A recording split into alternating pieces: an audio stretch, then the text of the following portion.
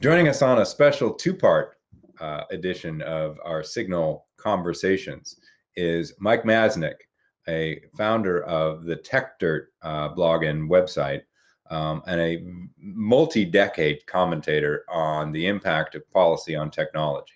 Mike is a go-to guy for me to understand policy implications, everything from privacy to content moderation, First Amendment law, and basically everything that all of a sudden has been catapulted to the front of the conversation as it relates to how businesses and large tech platforms manage their myriad of problems that now have become hot button issues in politics.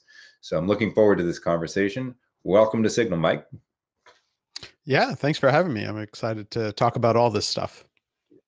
So let's start, we'll just get right in here with the first of our two sections, which has to do with content moderation. Now, this has become a big issue for marketers and brands as they try to find ways to ensure that their marketing messaging is what they call brand safe. Not next to content that might be objectionable or harmful, but more recently, content that might be misinformation or disinformation, which of course has become a very big hot button issue with the election of 2020 and beyond.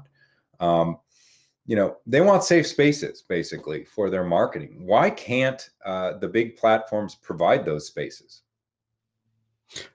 That's a big question. I think that a lot of people underestimate the scale and size of this particular issue. Content moderation for even small communities is incredibly difficult. At a certain scale, it becomes impossible. There is simply no way to review millions, hundreds of millions, billions of pieces of content every single day, recognize not just what's in that content and what it means, but also the wider context around it, and to understand, is it actually disinformation?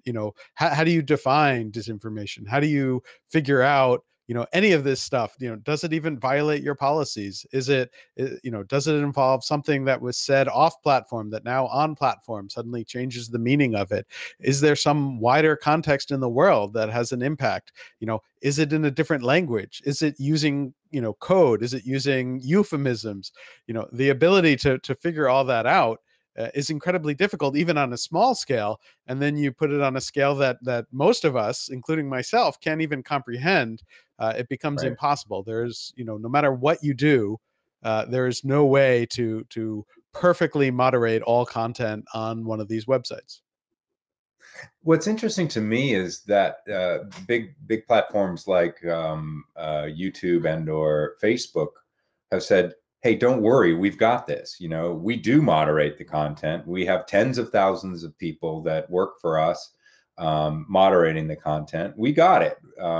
And they've been saying that now for several years. And it seems like maybe they don't got it. So the debate has moved around a particular piece of legislation from the mid-90s called the Communications Decency Act, and a particular section of that legislation which has been central to this idea of content moderation. What is Section 230, and why do some think that repealing it might be a solution?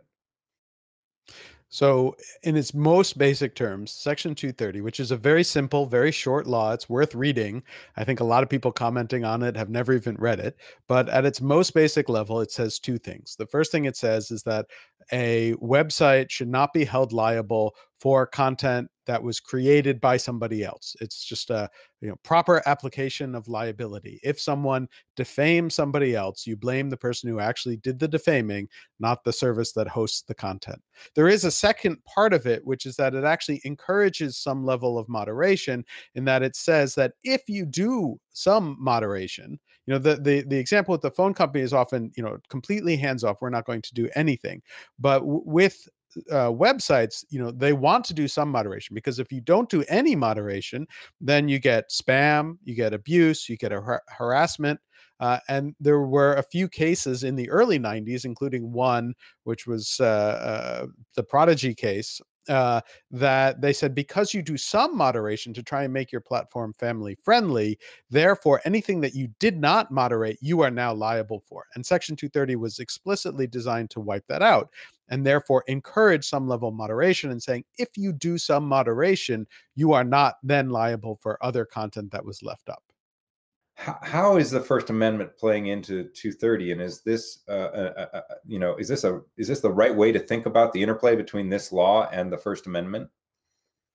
Yeah, I think it's a really important point, and it's one that a lot of people miss. I think both sides of the debate are missing the role that the First Amendment plays here. Most of these decisions are really protected by the First Amendment. The First Amendment, beyond the sort of headline parts of the First Amendment that most people know about, also includes a right against compelled speech. The government cannot force you to speak things that you don't believe in, or to host speech that you disagree with. It also includes within it, and it's not, this is based on the way the courts have ruled over the years, the First Amendment also includes a right of association, including not associating with certain people. So most of these decisions around content moderation really are protected by the First Amendment, and that's in all different directions. And any effort to force companies to moderate in a specific way, and that includes doing no moderation at all. Some Republicans certainly have pushed for rules that say no moderation at all, while some Democrats have pushed for rules that say much more stringent moderation. Both of those approaches almost certainly would violate the First Amendment, and would almost certainly be struck down, especially by this particular Supreme Court. Because that would be the government telling private actors what to say, essentially, right? Yeah, or what speech they have to host. And so, there was a case just now a year and a half ago that touched on some of this stuff, and in a ruling by Brett Kavanaugh, he laid out that these companies have a right to associate or not associate as they want, and it is very, very unlikely that you would move what's called state action, state actor doctrine onto these companies. That they are private companies, they are not government entities, they are not bound by the First Amendment, and instead they have First Amendment protections that allow them to say, I do not want to host this speech, I do not want to associate with this individual or this group. So I'm going to put myself back in the in the seats of our audience here. Okay, so if these platforms really can't moderate the speech at the scale that this speech is happening on their platforms, and B, all this talk of repealing 230 isn't really a silver bullet and going to fix the problem. What is a way to fix the problem? Do you have any ideas about what another approach might be that could get us to a place where these platforms are safe for brands to engage with at scale, as they have been for the past decade?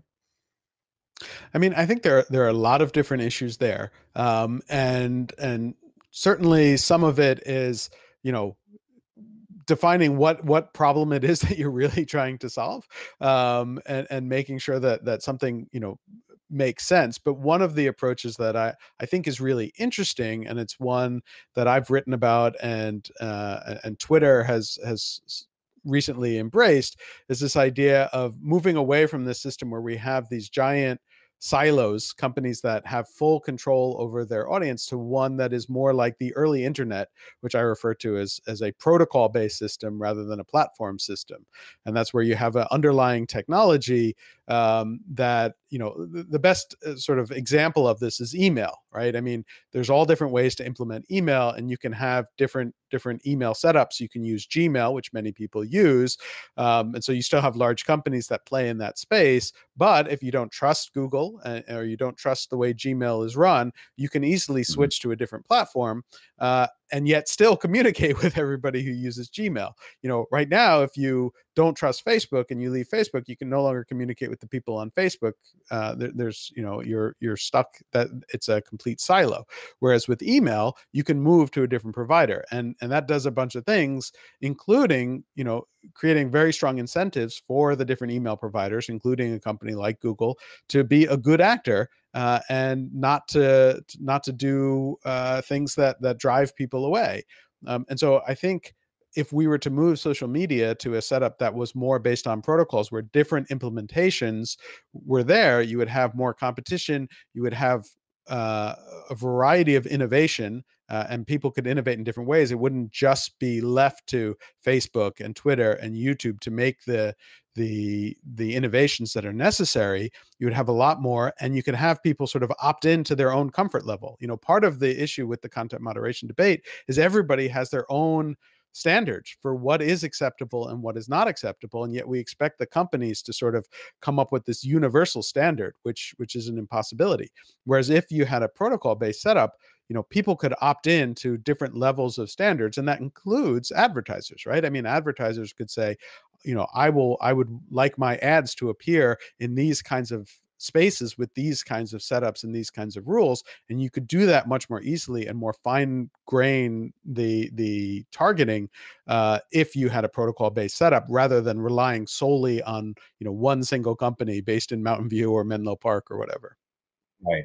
Now, I mean, that sounds really cool, and like a nirvana, but it also sounds like something that would be very hard to do. As I understand it, what you're suggesting is that we and it's a royal we, it's the whole ecosystem of the tech industry, the marketers, public policy, everybody involved we would evolve to essentially a new architecture underpinning how the internet works. Is that a fair way of putting it? Yes, I just a modest proposal to do it, but yeah, I think it is big, it is ambitious, but it is the way the internet used to work, and it is sort of where many of us realize the promise of the internet. So I think it's a worthwhile goal to think about, and I think that you're exactly right that there are big challenges in terms of actually getting to that point, but as I mentioned, we've already seen Twitter suggests that they are very interested in this approach, and they're sort of trying to move towards that approach. I think the incentive structures may become that this becomes more and more appealing.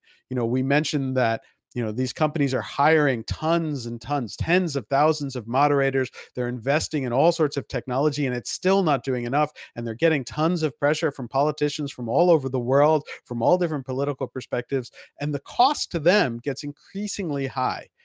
And so sooner or later, it becomes worth it for them to realize, like, maybe this entire approach is wrong. Maybe we should have a different approach that takes the onus off of us to be making all of these decisions and allows for it to be more democratic, more distributed, more out there, and allows for that to happen.